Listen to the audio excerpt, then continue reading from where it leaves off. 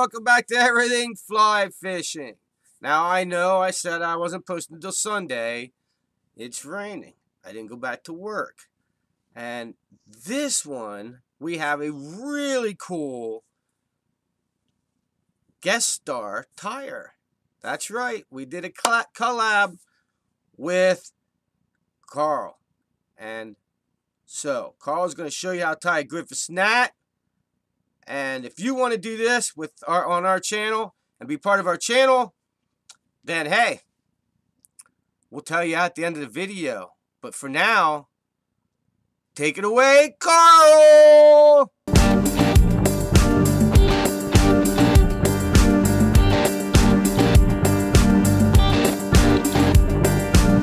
Get a grip on your bad self, learn to love the game. Get on down to the roulette wheel and pray that the end comes and wheels will win its way. The hotel's not alive, and the mystery's not the why. Oh no, silk is not the crime. No, it's the love, it's the love. Go check out the RiseandFlyCompany.com for all your fly fishing needs. That's www.riseandfly.com. Go check them out today. Now, back to our program. Hello everybody. I am fixing to tie up a Griffith's Gnat.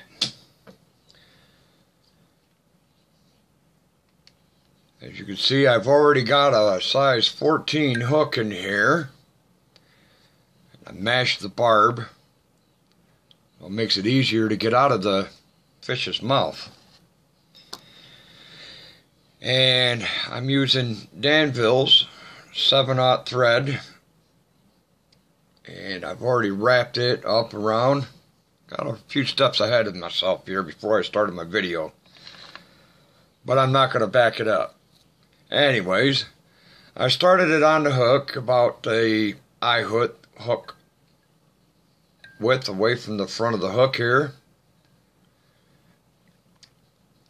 And wrapped it all the way down to the bend of the hook. And now I'm fixing to seal, put on some Sally Hansen's hard as nails.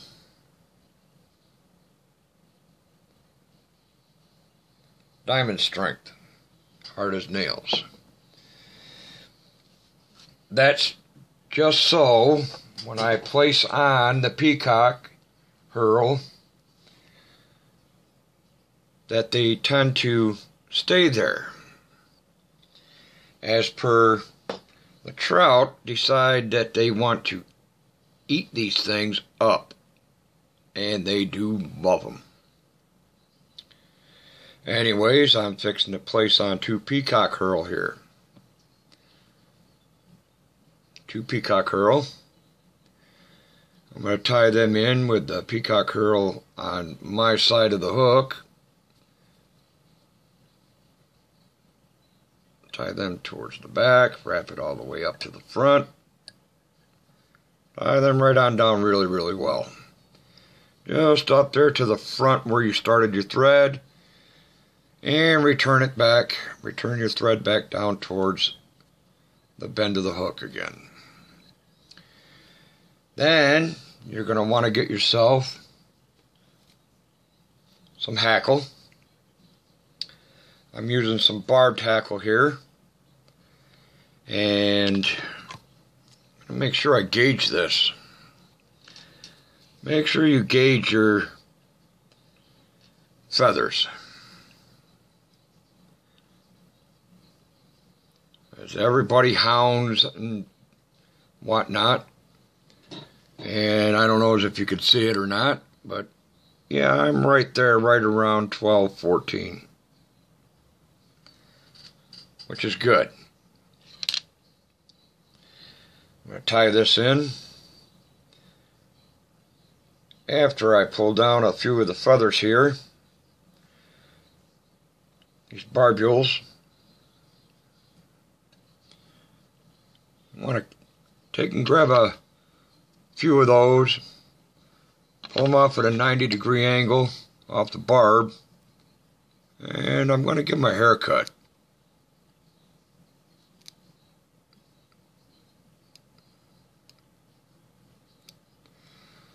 And when I tie it onto my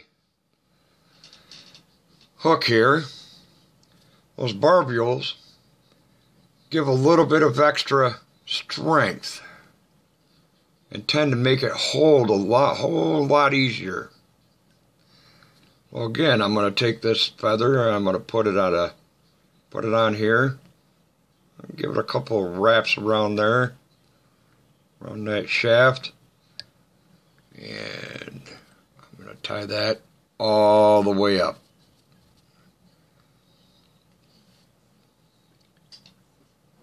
Again, I'm going to make sure, I'm going to give this another light coating of Sally Hansen's here.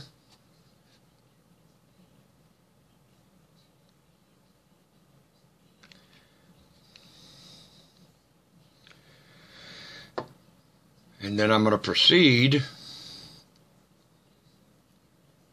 on wrapping my peacock herl right on around this hook, starting right where the hackle is, and work my way up to the front of the hook.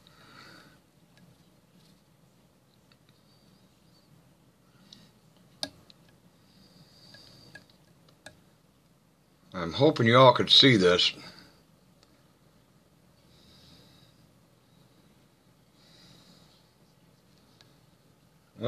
Whoop, that got away from me. Well, I'm going to have to use my hackle pliers. It got away from me, so I got to use it. And it broke, of course.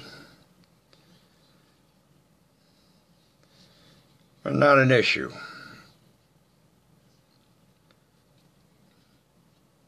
Just wrap that bugger right on around there. There we go. We got her now. Keep on wrapping that right up towards the front of the hook.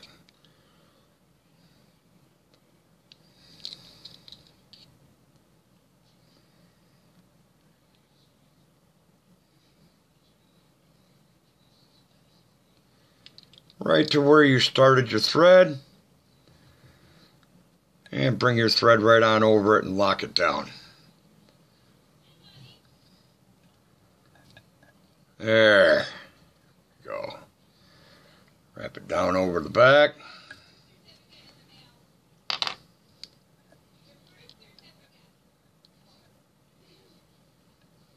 Take a couple of wraps in the front. Hold everything all down there. Now you're going to want to take and wrap your hackle right around the back side here first. Give it one good wrap right around right where you started your peacock herl. Give it one good wrap right there. And then proceed on wrapping all the way up in some open wraps.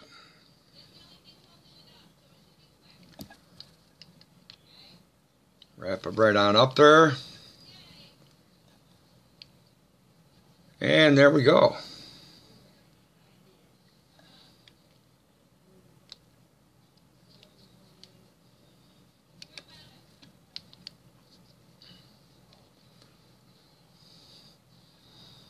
There we go. Got a couple of wraps around there. Don't cut your thread. Cut off your hackle there. Pull everything back.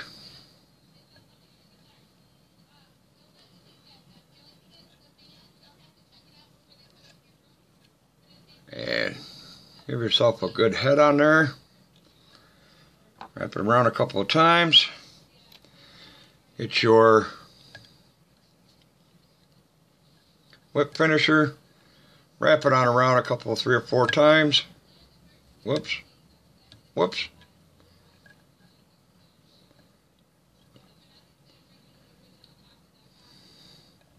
You can also give it a couple of half hitches if you want to, but I find that this whip finishing makes everything a lot more solid here. There we go. Cut off your excess thread.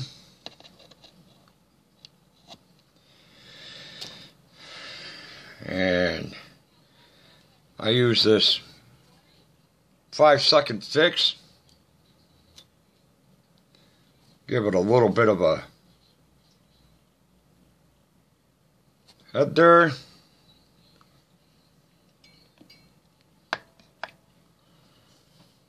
Spread that on around with a toothpick or bobkin.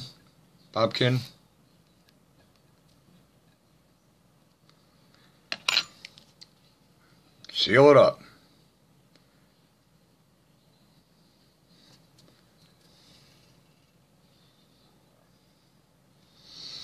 And there you go. Very easy to fly. Doesn't take very long to make it. Very, very easy.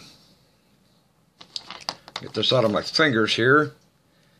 See if we can get you guys to see this a little better than what I have in my fingers. And there you go. Nice little fly, Griffith Gnat. Number 14 hook, 2 peacock herls, and a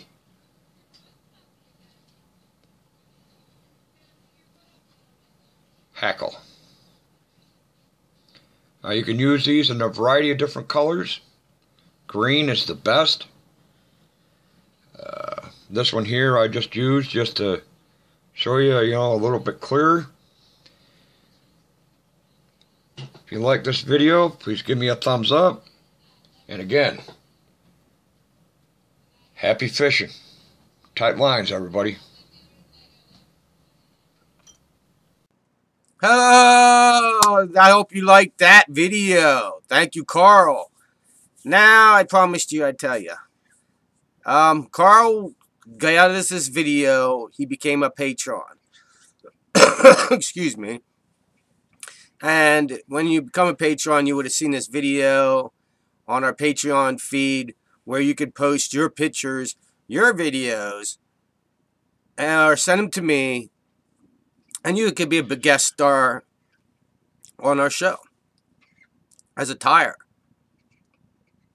Send me your fishing videos. You can be a guest, and we can do a collab for a show. And so if you want to be a guest star on the show, or featured tire, or anything like that, all you do is join our Patreon, and then message me and tell me that, hey, I would like to feature a video on your YouTube channel, and we'll make that happen. And even if you don't want to be a guest star on the show, go down and make sure to check out our Patreon. The beginning thing is $1 a month. Cheap. You get special features, special live streams, all kinds of stuff. So it's really cool. So go check that out. And it's really neat that I can use your videos and stuff on our show. It's really neat that I can have guest tires. And Carl Dennis is our first one. And yeah, really cool. Thank you, Carl, for that video. And Carl, you can put your message down if you want people to get a hold of you on this video. You can put any information below, and that's up to him. I won't put his information or anything on him. I let him do that on the comments below. If he wants you to get a hold of him on Facebook, talk to him, Adam's a friend, whatever, he'll let you know in the comments. And Carl, don't forget to do that. Leave a thing in the comments if you want people to know how to get a hold of you. And thank you for watching our video. This is a rain day video. And like I said, if you're watching this today, make sure you will know our new posting schedules. Every Sunday, we will make a new video on a new format. We're going to kind of do it TV style. And don't forget to like this video. And please don't forget to subscribe. You don't want to miss any of these featured tire videos and stuff. So, subscribe. And have a good day. And thank you for watching our videos. Hey, welcome to another video. Well, you can see our tying videos here. Our fishing videos here. A video just for you there. Subscribe down there. And keep your lines wet and out of them trees. And only give them fish a sore lip.